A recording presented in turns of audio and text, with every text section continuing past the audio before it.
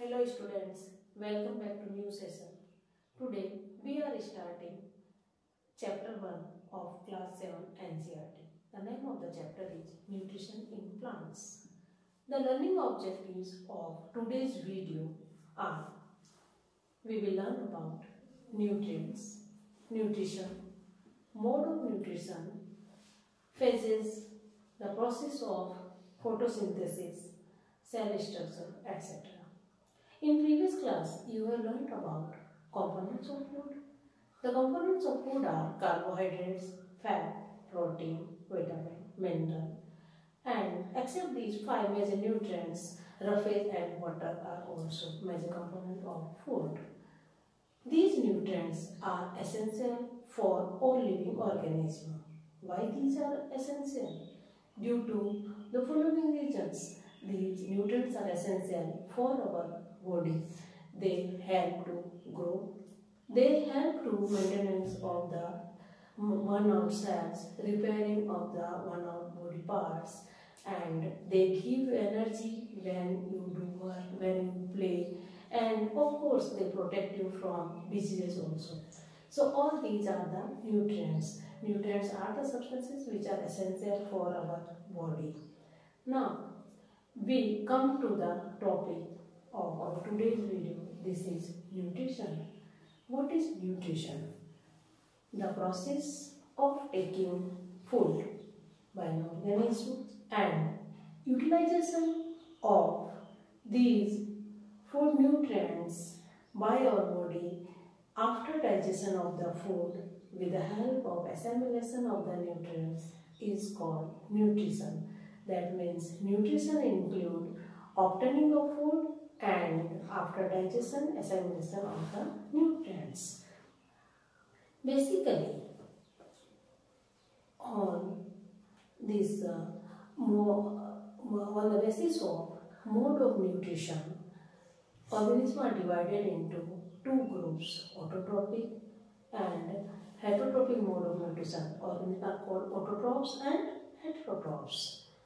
Autotrophs, as the name indicates, auto means cell and troph means nutrition. That means those organisms which can prepare food in their body with the help of some simpler substances, carbon dioxide and water. These are called autotrophs. All autotrophs contain chlorophyll and they prepare food with the help of process of photosynthesis. All green plants, blue-green algae, etc. are called autotrophs. The second category is of heterotrophs. Heterotrophs, as the term indicates, hetero means others and troph means again nourishment. So here, heterotrophs are those organisms which cannot prepare their food themselves in their body, but they are directly or indirectly dependent on plants for their food. All animals and fungus and of course human beings are heterotrophs. If one question may arise in your mind that why human beings are called heterotrophs, you can be human beings, we can prepare food in our kitchen, but we cannot prepare food in our body because we do not have chlorophyll. So all those organisms which do not have chlorophyll cannot prepare food in their body, and these are known as heterotrophs. Now, why some organisms contain chlorophyll and some cannot contain chlorophyll in their body, in their cells? The answer is given by the structure of the cells. What are cells? Cell is the fundamental unit of life. This is the smallest basic unit by which our body is made up of. Our body means body of all organisms, all living beings is made up of cells. And cells are bounded by cell membrane. Inside that cell membrane, a liquid is filled and that is known as cytoplasm. There is a control center also which is called nucleus and which control all the functions of the cell. Now, if you differentiate between the structure of plant and animal as it is seen in the picture, you can recognize that in plant cell wall and chloroplast are found, but these are not available in animal cell. What are chloroplast? Chloroplast is a type of plastids. Actually, plastids are of three types: chloroplast, chromoplast and leucoplast. They have different functions in different parts of the plants. Chloroplast, which provide green color due to the presence of a pigment known as chlorophyll. Chromoplast, which provide different color to different parts of the plant as in flowers and different other parts also, fruits also. And leucoplast, which are found in the hidden part of the plant, which are not seen and do not show specific color. For example, roots. So these are the plastids, and due to these chloroplast, green plants can prepare their food. Now we come to the next topic, that is photosynthesis. Photo means light and synthesis means to make. So photosynthesis is the process of making food by green plants by using raw materials, carbon dioxide and water in the presence of sunlight and chlorophyll. The product of photosynthesis are glucose and oxygen. Glucose is a simplest carbohydrate which is prepared in kitchen of the plant. And what is kitchen of the plant? Leaves. So this glucose, after produced in the leaves, it will be stored in different forms. Mostly it is stored in the form of starch. Starch is a complex carbohydrate. Then for this process of the photosynthesis, there are four essential conditions as you have seen in the picture.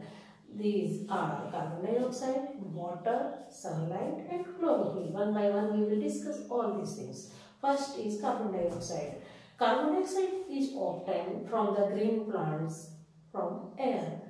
And how it reaches to inside of the plants? It will enter inside the green leaves through stomata. Stomata are the tiny pores which are found on the lower surface of terrestrial plants, and if we talk about aquatic plants, these are found on the upper surface of the leaves which are floated, which are seen on the outer surface of the water bodies. So through these stomata, carbon dioxide can enter inside the green leaves during the process of photosynthesis, and oxygen is expelled out in the process of photosynthesis. In the same way, in the process of respiration, also gases, exchange of gases will occur through these stomata only. These stomata are the tiny pores which are guarded by bean-shaped cells known as guard cells. When guard cells are turgid, the stomata will be open, and when the guard cells are flaccid, the stomata will be closed. When the stomata are open, the exchange of gases will occur through these stomata. Now, the second is water. Water with minerals is found inside the interparticular spaces of soil, and these are obtained from the soil only. It will be absorbed from the roots of the plants, and it will be transported to all parts of the plant by an interconnected network of pipe or vessels known as xylem. Xylem is a specific tissue of tubular structures which will carry this water and mineral to all parts of the plant. The next is chlorophyll. Chlorophyll, the green colored pigment which is found in the specific cell organelle called chloroplast, and the main important function of this chloroplast is to trap the solar energy. This solar energy will be utilized for combination of carbon dioxide and water to make food by green leaves. Now, sunlight. Without sunlight, plants cannot prepare food, because sunlight will provide energy for combination of carbon dioxide and water, and this will be trapped by chlorophyll. After this process of photosynthesis, food will be produced in the form of glucose. It will be stored in the form of starch. You can also test whether starch is prepared in or stored in the leaves or not by iodine test. For this, what we have to do? We can do an activity, and for this we have to take 2 potted plants of same type of plant, and one of the pot we will keep in darkness for 3 or 4 days, and the other we will keep in outside in the sunlight. The plant which you keep inside the darkness, it will not be able to make food in the absence of sunlight. After 4 days, you will pluck leaves from both the plants, and the leaf which you plucked from the potted plant which are kept in the sunlight, when you will put some drops of iodine on it, the reddish brown color of iodine will change into bluish black. That shows the presence of starch in that leaf. But if we test of the leaf plucked from the potted plant which was kept in the darkness, the color of the iodine will not change into bluish black when you test the starch in that leaf. It shows that sunlight is necessary for the process of photosynthesis. Now, there is an amazing thing, surprising thing, that you find many plants, they do not have green color in their leaves. Their leaves are of different color like red, brown, etc. But still they are able to perform the process of photosynthesis. How is it possible? It is possible again due to the presence of chlorophyll only. But here chlorophyll is hidden. The color provided by chromoplast like red, brown, etc. This different color will mask the green color, that means the color of the chlorophyll, and they are able to perform the process of photosynthesis. Now, one question can arise in your mind, can any other part of the plant also can prepare food?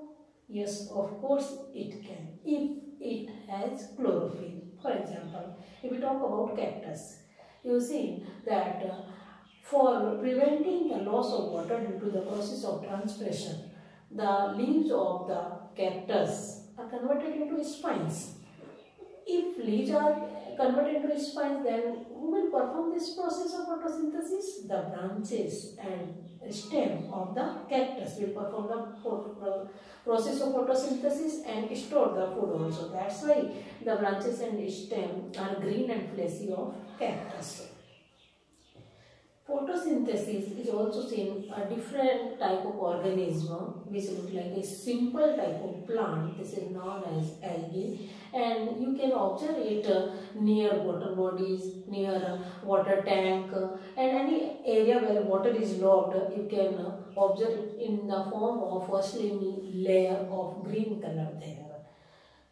Yes, now we are talking about synthesis of food in the form of glucose by green plants. But can green plants prepare food in different form also? Can they prepare food except glucose also? Yes. Food can be formed or stored in different forms also. It can be stored in the form of fat, in the form of protein, vitamins, etc. Glucose is made up of 3 elements: carbon, hydrogen and oxygen.